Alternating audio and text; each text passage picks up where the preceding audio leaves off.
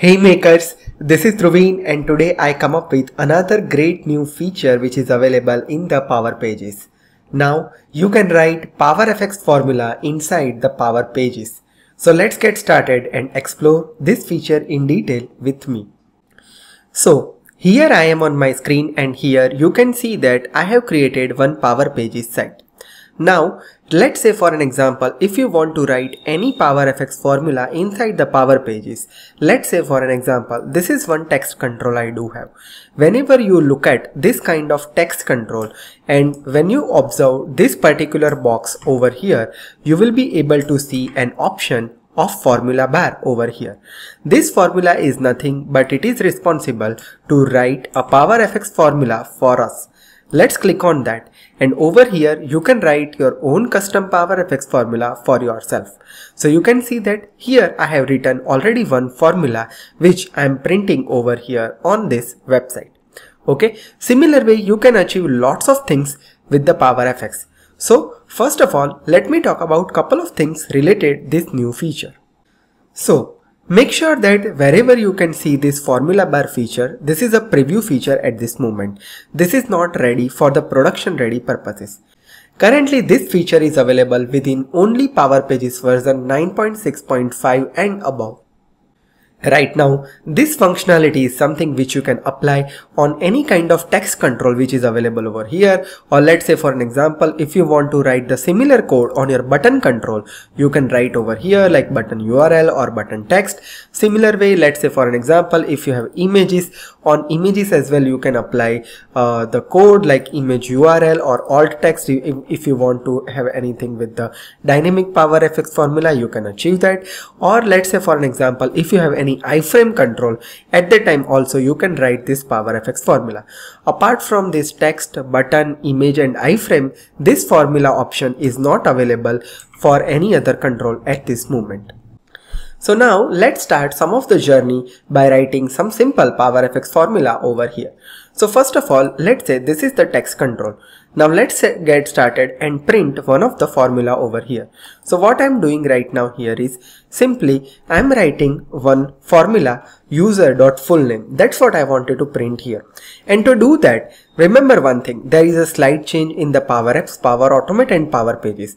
Here, if you want to write any formula, you need to start with is equal to signature. So once you start with this kind of is equal to stuff, after that you need to type your formula. So let's say for an example, you want users object. So you can simply use user and you can clearly see that over here it is showing all the IntelliSense to you, similar like your Power Apps and Power Automate. So over here we can simply pick up the user object and then let's use dot property, and it has the different things available for you which you can print over here like Dataverse ID or email or full name, whichever you want to print, you can simply do it over here. So let me just print user.fullname over here like this. Okay, and with that let me just print end person and let me just use space like this and then end person again, and let me just use another one like user dot, let's say I want to print email as well, so I'm just printing email as well over here. Okay, and let's use double end person again, and let me just print Dataverse ID as well because I wanted to look at what it is coming over there, right? So I can simply write like this user.Dataverse ID and let's see what it come up with. Let's click on save and let's see what happens. So see, it is showing this kind of preview to you over here. Okay, so let's just sync and do the preview on the website and see for authenticated user what it come up with. So let's have a look. And you can see that it is showing me that user info object was not added to the service.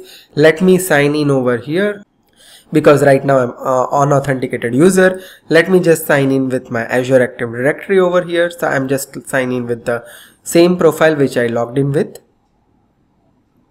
And see, currently I logged in as a Dhruvin and you can see that my name, my email address, etc, everything is printed perfectly over here. Okay, now let's go one more level up from here. Now let's say for an example, sometimes we have a requirement like you have a Dataverse table, and from those Dataverse table you wanted to print some of the count. Let's say for an example, this is my desk booking website, and on desk booking website somehow I wanted to show some sort of text like, okay, I have this many of tables, and from those tables this many of tables are available and this many of tables are booked. So how can I write this kind of powerfx formula over here? So let's just have a look. So what I'm going to do here is I'm simply removing this formula right now, or maybe let me just add simply new text formula, and here we will start drafting our content. Okay, so let's click on formula bar over here. Okay, and first of all let me show you one more important thing as well over here. So let me just open up my Power Apps and let me just go through what kind of table I do have created over here. So here I have one table for desk booking. So this is my master table desk. And now let's have a look at the data. So you can see that I have one column called is available, which value is true or false. So at least from this table I will get to know that okay, 1, 2, 3, 4 and 5 data are there. Out of 5, 2 are available, okay, and 3 are unavailable. Okay, this is the overall stuff. Now I want to use this as a formula in the Power Pages. So let's have a look. So over here, let's say for an example, we already added the text control. Okay, and now what I want here from this is first I want to enter some sort of text for myself. So I will just write a formula, total number of desk, and then let's say in the string itself you want to append some formula, then you need to use curly braces like this. Okay, and before curly braces you need to use a $sign over here, and then inside that you can write any formula over there.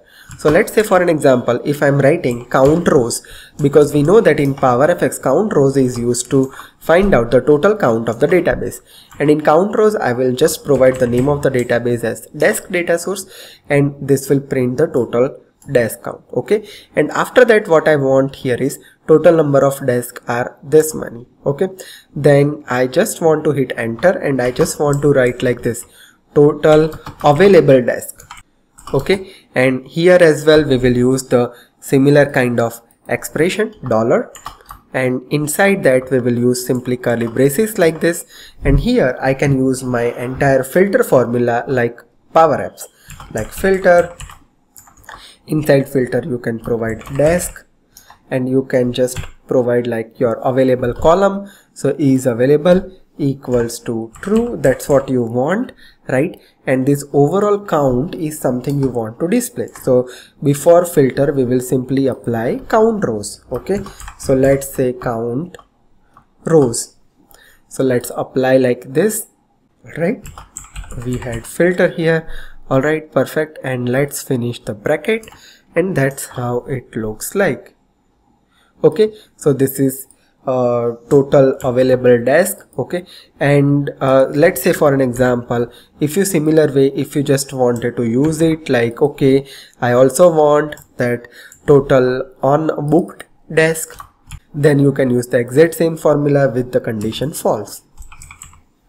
Perfect. And here we are. Let's say I'm just hitting save now and see what it generates with. And here we are. See, this is what it is showing me as a result. Okay.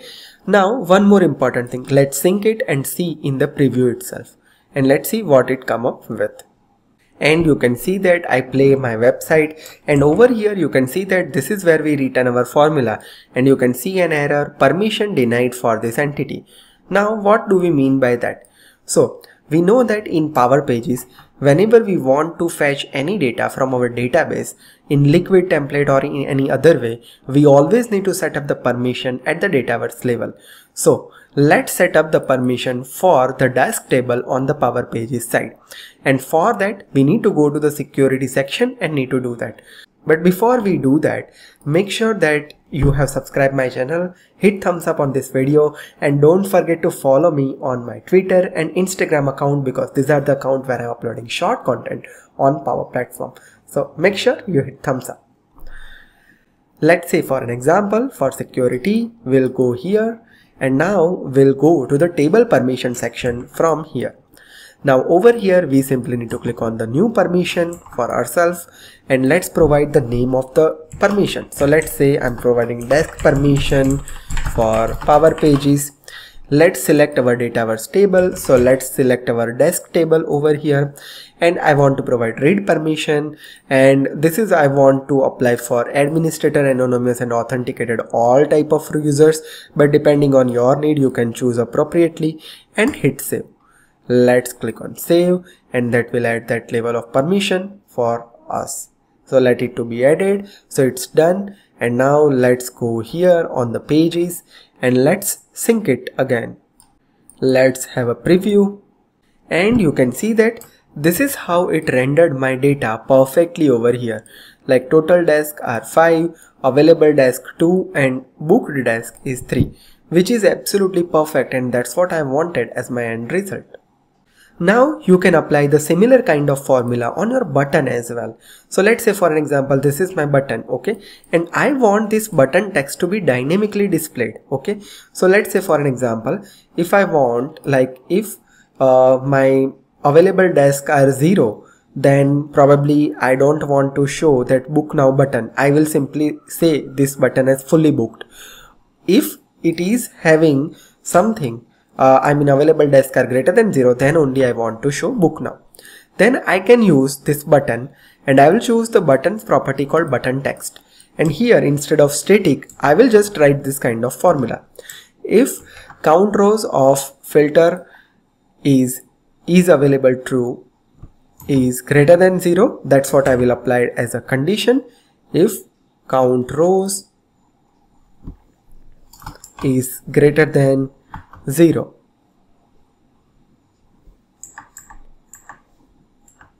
if count rows is greater than 0, then book now, otherwise fully booked. Okay, let's save it and let's see what it come up with. And here we are. You can see that it is showing now the book now, and even if we look at the preview, let's see what it come up with. So I just started the preview, and here I am. You can see that this book now button is showing perfectly to us over here. Okay. Now let me show you one more important thing over here. Sometimes, we wanted to show the current user information from our contact database, because we know that whenever we are working in the Power Pages, whenever a user is created, no matter if it is authenticated or unauthenticated data, we always have a contact table where we can see all the information. So let's say for an example, based on the current logged in user, let's say we are getting this kind of Dataverse ID for ourselves, right? Using this Dataverse ID, I want to fetch some of the data from my contact table. Then how can I do that? Okay, similar thing we need to do over here. So here what I'm going to do is I'm simply using powerfx, and this time I'm start with is equal to, and I will use a formula concatenate, because I just wanted to do like this, concatenate, and inside that first string I'm passing as hello, and then I need the second parameter is users name. Okay, but this time I want from the contact table. So what I'm going to do here is I'm going to use simply one formula over here, like this, first of filter contacts user.dataverse ID, and from there I want only first name. Okay, that's what I want, and I finish my bracket like this. Okay, and let's see what it come up with. So I'm just clicking on save, and you can see that at this moment it is showing only hello to me over here, and over here you can see that I have contact table and I have user object I'm also using here. Okay, so what we need to do here is we need to provide the permission on the contact table as well. Okay, so let's go to the data over here, and same way as we applied the permission earlier for the desk table, we need to work on the table permission for that as well. So let's go to the security section over here, and from there go to the table permission, and in table permission you can see that I have created two permission, contact table and user table permission already. So I've just provided read access. I'm just activating that back over here for myself, but you can add the similar way as we did earlier. I'm just activating both of this, and I just provided read permission, not a major permission. So see over here, and let me just assign a role as well over here on contact table. So I'm assigning for all the roles Okay, depending on your need, you can choose it wisely. This is again like all the Power Pages topic, and this is like user permission and contact table permission. This two permission I granted. Okay, perfect. Now let's sync this and let's have a preview on this. And when we look at the preview, let's see what happens. And see, it is showing me hello Dhruvin because I logged in with Dhruvin's account, so I am able to see it perfectly. Similar way, let's say for an example, if you want to use some datetime function, let's say I'm just using text function over here, and let's say I just want to use like this, current time is something I want to show on the stuff. I can simply use powerfx for that as well. So I can simply use like this, current, I can start typing like this, current time is. Again, I'm appending it with the string itself, so I will use dollar and then curly braces, and inside that I will use a function called now, and that will print the current date and time of the system. Let's save it, and you can see that you can clearly see its preview at this moment on the screen itself. Okay, so this is how you can do it like this. Okay, now the question arises in your mind that okay, this is what powerfx formula we can use it. So does that mean that okay, in liquid we are going to deprecate in the future, or maybe we should not use liquid versus powerfx? So let me tell you, liquid is not going anywhere else, it's still there. Okay, liquid providing you more capability than the powerfx at this moment, but powerfx is just like for low code people. Let's say for an example, I'm not comfortable with liquid, then you can use this kind of similar powerfx inside the Power Pages as well to make our life easier. But right now I would definitely recommend that use liquid in the production Power Pages rather than using this, because right now it's still in the preview. It has some bugs inside that as well, which is clearly stated on the official Microsoft documentation, but maybe when it is in GA, probably after that you can start using this new feature. Okay, so that's pretty much it. Now let me show you one more cool important thing over here. So sometimes what happen here is as a developer, sometimes we are editing the code from the visual code as well. Okay, so let's say for an example, I'm editing this code. Okay, so this will probably open the visual code in online version like this. So if you open the code into your Visual Studio Code, this is how your formula code looks like. So if you look at this thing over here that we have added, you can see that this is nothing but your similar like your liquid code over here, right? So this is how it consider like fx means formula, and whatever you have written here you have applied over here. So similar way, let's say if you want to apply the similar thing in your content snippet, or let's say for an example in your web template, if you want to apply it, you can simply use that over here with your code as well, like this fashion. Right, so this is how the Power Pages evaluate those formula over here in the backend like this. Okay, so that's pretty much it about this new feature of powerfx inside the Power Pages. Hope this video gives you some information and values your time. If so, please hit thumbs up, subscribe my channel, and don't forget to follow me on my Twitter and Instagram. With this is Dhruvin signing off. See you in the next session with some amazing content.